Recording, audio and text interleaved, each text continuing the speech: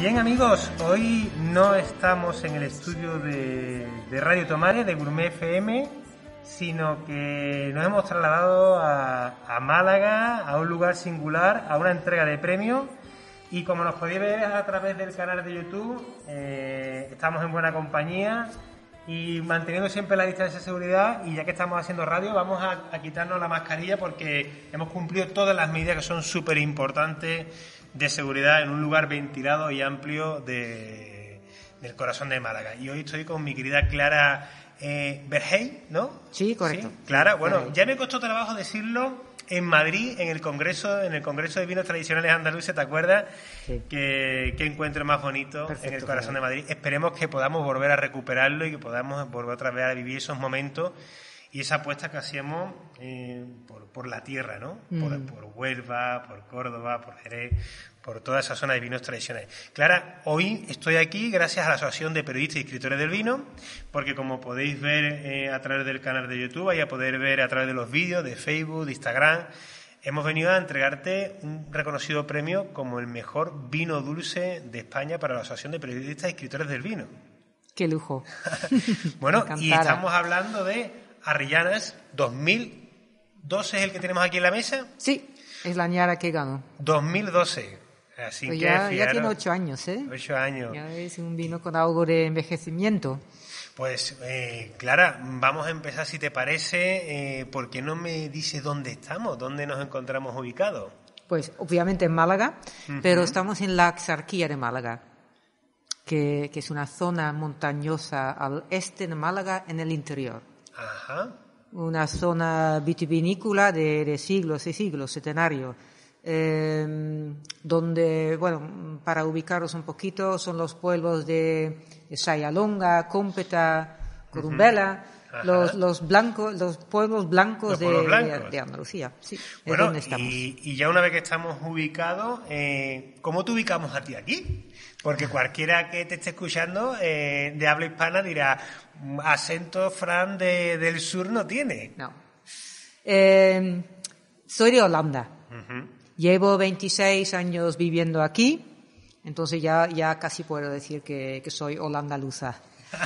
Y bueno, y yo y André, mi marido, nos afincamos aquí hace 26 años, no con el objetivo de hacer vino, porque ni idea en ese momento, no, pero queríamos un cambio en la vida y buscábamos un sitio agradable para buscarnos una vida económica y para vivir. Sabíamos que iba a ser España. Y durante unos 4 o 5 años antes de finalmente afincarnos aquí, íbamos visitando, gran parte de España para decidir dónde es que queremos vivir y queremos buscar el sitio para seguir la vida. Y bueno, bastante pronto ya sabíamos que iba a ser el sur de España, Andalucía, por su clima, pero sobre todo por su gente, sí, nos gustó mucho la mentalidad de los andaluces y, bueno, poco a poco se iba concretando y encontramos una finca abandonada. André es arquitecto técnico y lo que quería es, construir casas bonitas, villas, lo que ha hecho en toda esta zona de Málaga. Y obviamente también construyó nuestra propia casa. Yo monté una escuela de idiomas, que tampoco tiene nada que ver con el vino, pero como ya éramos muy aficionados del mundo del vino, bueno, en Holanda no se elabora mucho vino, bueno, ahora un poco más, pero hace 25 años, ¿no? Y fue más bien, ahí es donde se importan vinos de todo el mundo. Entonces nosotros estábamos bastante acostumbrados a beber vino de Francia, de España, pero también del Nuevo Mundo, de Portugal, de muchos sitios. Y éramos un poco más de un aficionado normal, que organizamos cenas. Actividades. Sí, pero para amigos, ¿no? Para amigos. En plan de amistad, siempre empezando con un vino, buscando platos en torno a los vinos. Entonces, en ese respecto no ha cambiado mucho.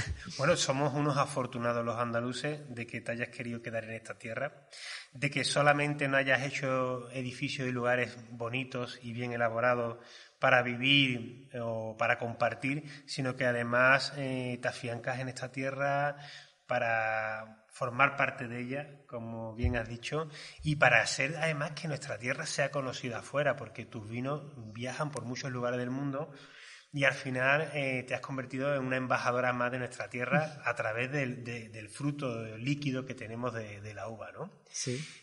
Me parece un reto apasionante, siempre lo digo fuera de micrófono y en micrófono, de héroe.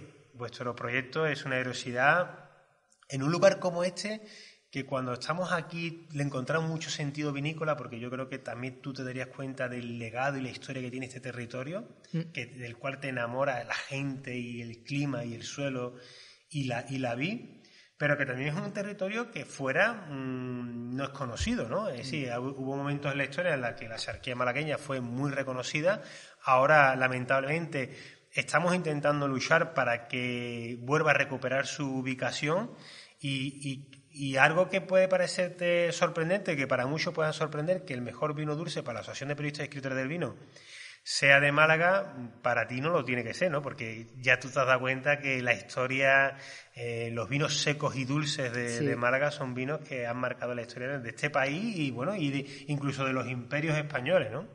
Sí, pues para mí sí que ha sido una suerte enorme decidir vivir aquí, porque esta zona tiene unos viñedos espectaculares, muy difíciles de elaborar. Es todo muy inclinado, entonces eso incluso es casi un trabajo heroico.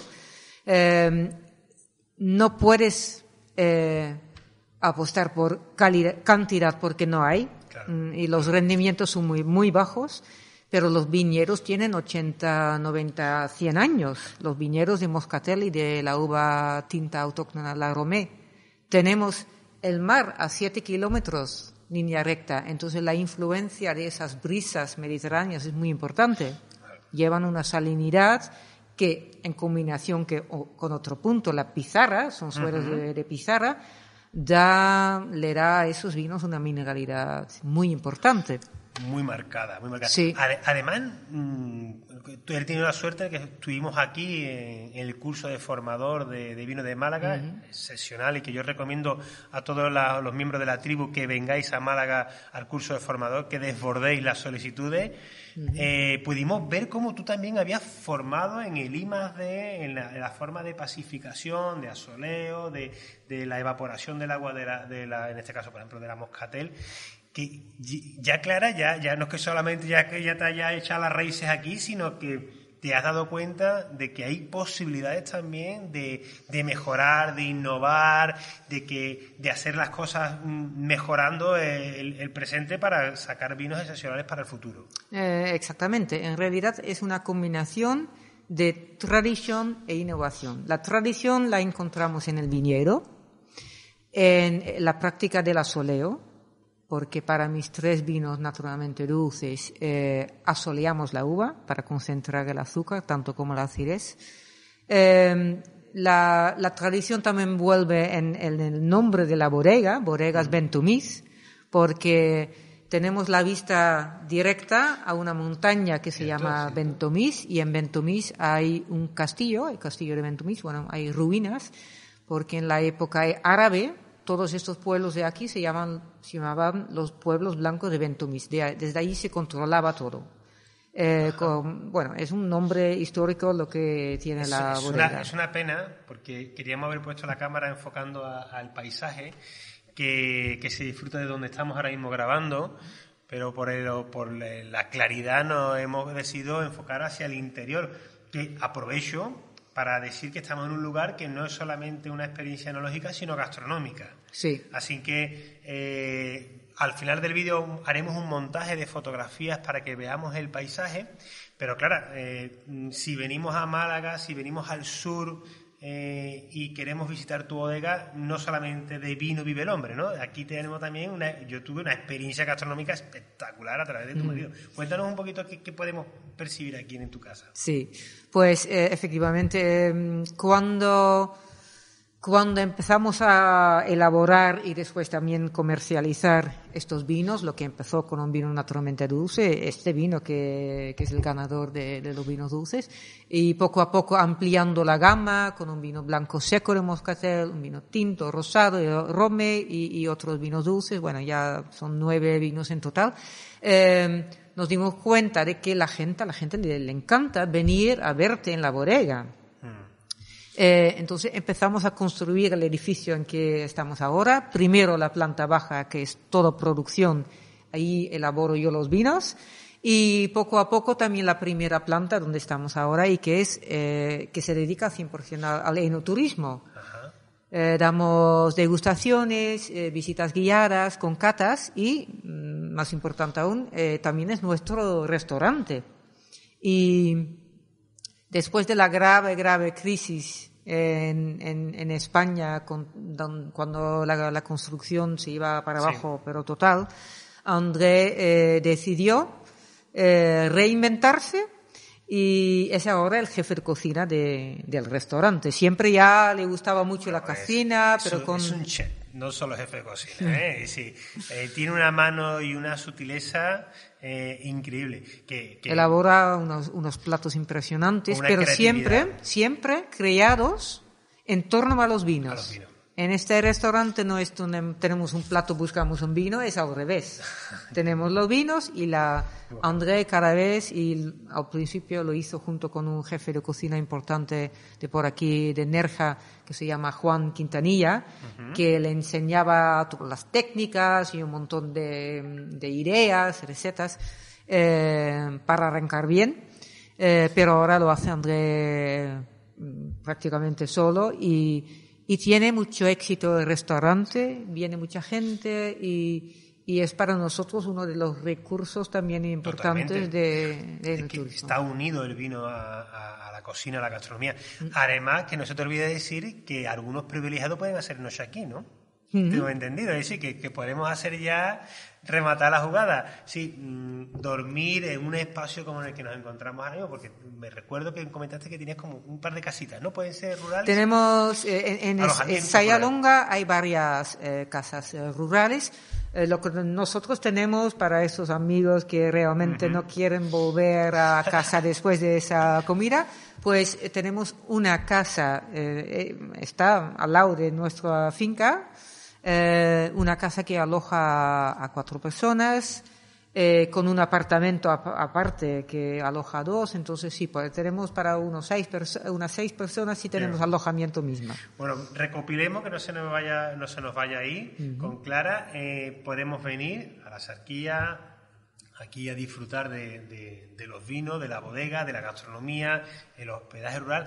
Y además, que lo hemos hablado fuera de micrófono, tenemos la posibilidad de venir, no tenemos que cargar con esos vinos que muchas veces nos preocupa cómo llevarnos a la casa, que si los meto en el maletero, que si lo pongo en el asiento de adelante, en el asiento de atrás, que además podemos venir, disfrutar de la experiencia y tenéis un servicio donde los vinos te los mandas a tu casa sin ningún tipo de problema. Entonces, venimos aquí, catamos, disfrutamos, comemos, dormimos, si tenemos la suerte de ser entre esos escogidos, si no, el paisaje está lleno de una oferta de turismo rural impresionante y podemos además volver tranquilamente en avión o en coche o en tren y que nuestros vinos de Bodegas Bentomiz van ahí directamente a nuestra casa para que los disfrutemos. Sí. Dentro de España tenemos mucha distribución, entonces el vino se encuentra en muchos lugares y fuera de España tenemos exportación, pero también podemos mandar directo desde la bodega unas cajas, por supuesto. Bien, vamos a entrar en el vino en cuestión. Después, posteriormente, que tenemos aquí al presidente de la Asociación de Sumilleres de Málaga, que le vamos a meter en la emboscada de que nos haga una cata del vino. Pero cuéntanos un poquito la elaboración de este vino Dulce 2012, que Fíjate que hay que, cuando se dicen que nosotros en el sur no tenemos vinos de guarda, es que desconocen el sur. O sea, porque esto es un vino de guarda, ¿no? Los vinos de guarda no siempre estamos hablando de vinos tintos, que también hay grandes vinos tintos en el sur de vinos de guarda. Cuéntame cómo es la elaboración. Sí, estuvimos hablando de la tradición y la innovación, porque la tradición en este vino es sobre todo que es moscatel de Alejandría, 100%, uva que crece aquí en la Axarquía, que corto cuando la uva está madura, pero en absoluto sobremadura. Eso es algo para mí imprescindible, muy importante, porque no es una vendimia tardía, es casi una vendimia pronta, para mantener una buena acidez, que creo que es fundamental en todo vino, pero sobre todo también en un vino dulce. Entonces corto la uva cuando está madura y para concentrar, para tener más azúcar en la uva, asoleamos en los paseros que tenemos tradicionalmente aquí en toda la zona de la Axarquía, en Málaga. El asoleo, entonces, es la uva se tiende en el suelo, debajo del sol, pierde liquidez y gana azúcar. Pero no solo se concentra el azúcar, sino también la acidez. La acidez. Sí. También nosotros hemos inventado un sistema innovador, nuevo, que son rejas flotantes de 1 metro por 2 que levantamos del suelo para que el aire no solo circule por encima, sino también por debajo de la uva, y la uva se queda perfectamente sana. Y son 5, 6, quizás 7 días de asoleo. Vuelve la uva, la prenso en una prensa neumática y en un depósito de acero inoxidable arranca la fermentación y la deja fermentar hasta un momento dado. Porque, como sabemos todos, la fermentación es cuando el azúcar se convierte en alcohol, pero obviamente eso no puede seguir hasta el final, porque no te queda azúcar. No sería un vino dulce. Y esto sí que es un vino dulce, es un vino naturalmente dulce. Y ahora volvemos un poco, o vamos a la parte otra vez innovadora o moderna, porque en mi caso, este vino, Ariyanas naturalmente dulce, no es un vino fortificado, no es un vino encabezado. Porque se encabeza un vino es para la fermentación. Claro. Si yo llego a ese momento, ese equilibrio alcohol-dulzor, tengo que hacer algo para parar la fermentación. Un método tradicional también de Málaga es encabezar, añadirle alcohol, porque el alcohol mata a la levadura.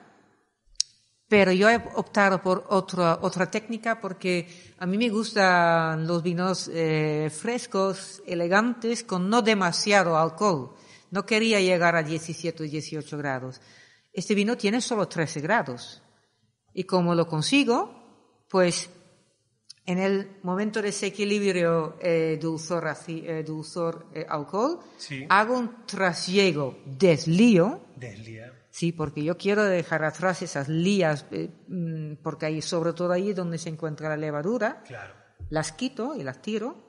Y, muy importante, bajo la temperatura de 15 grados, temperatura fermentación, a menos 3 o 4, o sea, 3 o 4 grados bajo cero, para intentar eliminar y parar la fermentación, eliminar la levadura. Que nunca lo logro la primera vez, ¿eh? Para que tú veas que la levadura nuestra es capaz de cualquier cosa. Exactamente, la levadura es potente, entonces no lo logro la primera vez, tengo que hacer por lo menos 2 o 3, a veces incluso 8 trasiegos, deslíos, hasta que el vino esté completamente tranquilo. Bueno, yo creo que pueden ver y escuchar nuestros oyentes, ver porque estamos también grabándolo para las redes, el programa de hoy, que no es solamente el terroir, como se suele hablar, marca el perfil de un vino, sino que yo soy de los que también creo que existe el terroir humano de la forma de elaboración, que no debe de trasladarse ni muchas veces ni quitarle ni darle demasiada importancia. En este caso vemos en ti un amor por la tierra, porque toda aquella persona que se vuelve perfeccionista buscando las virtudes, es porque ama la tierra. Si no, al final lo que intenta es salir del paso, como se suele decir, dejar las cosas a medio hacer y que bueno, y que ya veremos cuándo se arregla. Y buscar ese mismo en el terroir, en la variedad, en el proceso de elaboración y después, es muy importante, como estás explicando, ¿no? Que muchos de nuestros oyentes habrán visto una nueva forma de parar una fermentación que se dice, no, se le mete frío, no solamente meterle frío, es que primero hay que desliar, primero hay que hacer un trasiego, hay que saber en qué momento pararlo en frío. Yo recuerdo un buen amigo mío enólogo que decía, ¿tú sabes lo difícil que es parar en frío? Y difícil que es más dificultoso, es mucho más, diríamos entre comillas, mucho más fácil o con menos complejidad, como tú dices, apagar con alcohol. Sí, y además necesitas un equipo de frío súper potente, también son inversiones y yo sin materia prima, sin uva interesante no puedes hacer un gran vino. Pero también necesita el trabajo del bodeguero, de la bodeguera, que tiene que tener un cariño y una atención enorme para poder hacer un gran vino. Bueno, vamos a brindar, ¿no?, por este premio de la Asociación de Periodistas, Escritores del Vino, por esta magnífica mañana.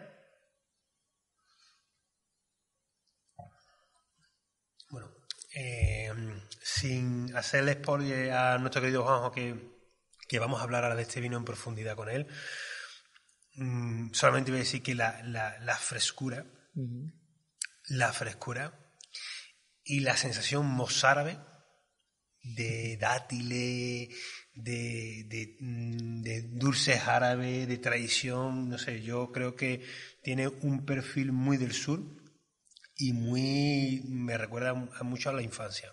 Sí. Me recuerda a sabores de dulces de la infancia, de dulces no de lo que ya tristemente, yo que tengo 2 niños pequeños, toman mis hijos, sino esas notas de miel, esas notas, esos dulces membrillo. De membrillo, que me recuerda a mi padre. Es que me ha tenido la capacidad de trasladarme a la infancia, pero con una frescura del presente. Ahí lo dejo, sería mi retoque para terminar. Y en unos últimos minutos me gustaría que me hablaras un poquito en general del portfolio de vinos que tiene, y sí, que aparte de Dulce, yo sé que elaboras más tipología de vino, incluso vinos tintos. Déjanos, como decimos la gente, una pincelada de los diferentes tipologías de vino que trabajáis aquí en la bodega. Sí, de la misma uva moscatel de Alejandría hago un segundo naturalmente dulce que se llama Ariyanas terruño pizarroso, un poco en homenaje al terroir, que además de venir de los mejores viñedos, tiene unos 8 o 9 meses de crianza en barrica, de roble francés, que es otra clase de vino. Cuando este vino estaría muy bien con un postre de mousse de mango, de piña o incluso como aperitivo. El terruño pizarroso, ahí siempre buscamos el contraste salino, ¿no? El contraste con un queso azul, un paté, un foie.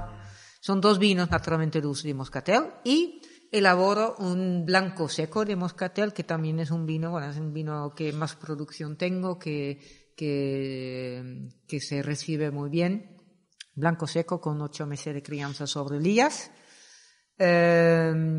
Y ese vino también, aunque no pase por barrica, hemos notado, sobre todo últimamente en el confinamiento, hemos hecho un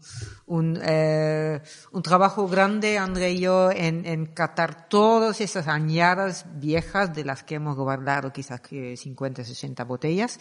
Y hemos notado que esos vinos, también el blanco seco, tiene una vida larga, que la añada 2006, la añada 2007, que se han guardado muy bien, que son frescos, obviamente han evolucionado, son muy diferentes de cuando de joven, pero súper interesante, nos ha sorprendido gratamente.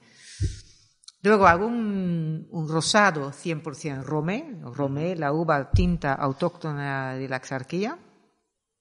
La misma uva utilizo en mi tinto seco, que es un ensamblaje en la que también vuelve el aroma. Suele tener tempranillo, merlot. Tengo el tercer naturalmente dulce que hago, es tinto. Es quizás el vino más complicado de elaborar porque tiene una levadura enormemente fuerte y sí me cuesta mucho, pero se llama David, Ariyanas David, porque nació en el mismo año que mi ahijado, que es un chico holandés. Queríamos darle un buen regalo para empezar la vida. Y el nuevo vino más reciente es un vino que tiene un 90% de PX y un 10 de moscatel, que este vino se llama Pixel. Sí. ¿Por?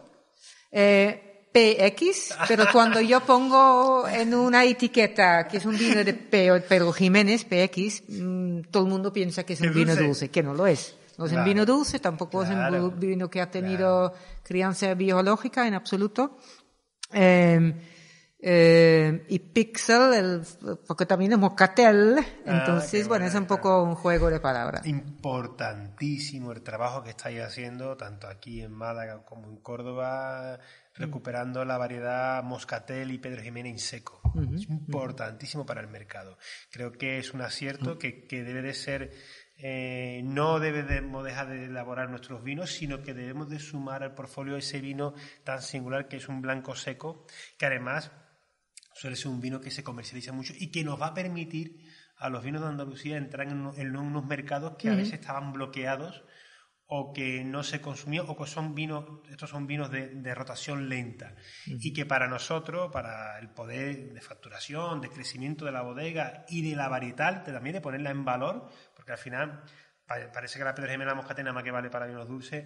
Yo creo que esa apuesta que estáis haciendo por los blancos secos nos va a dar mucha alegría, ya está dando alegría, pero que nos va a dar muchas alegrías en un futuro como un territorio óptimo para ser blancos secos de frescura, de calidad. Y yo me alegro muchísimo de que lo hayan varias bodegas por aquí.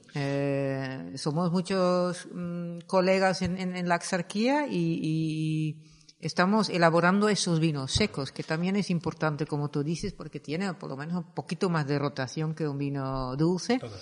Y creo que tenemos que colaborar mucho entre todas las bodegas para que poco a poco, y ya lo estamos notando nacional, poco a poco se vaya ganando otra vez esa fama la Axarquía. Pues esperemos que volvamos a entregar más premios de AP, que sean no solamente por vinos dulces, blancos secos, vinos tintos, y por lo menos desde aquí, desde el delegado de Andalucía, nos faltará siempre votar siempre con razón, con lógica y por calidad. En todos los lugares de España se hacen grandes vinos y aquí también. Clara, Andrés, gracias por abrir las puertas de Bentomiz, gracias por recibirnos y la verdad que espero que hayáis disfrutado de esta entrevista, porque es una entrevista muy profunda. Esto tendría horas y horas de conversación. Sí, podríamos seguir. Así, pero que mientras que gente como tú quiera la tierra como la queremos los que somos de aquí, yo creo que nuestros vinos siempre van a tener un futuro. Así que por un vino ganador, el mejor vino dulce de España y sin ninguna duda del mundo, salud. Salud.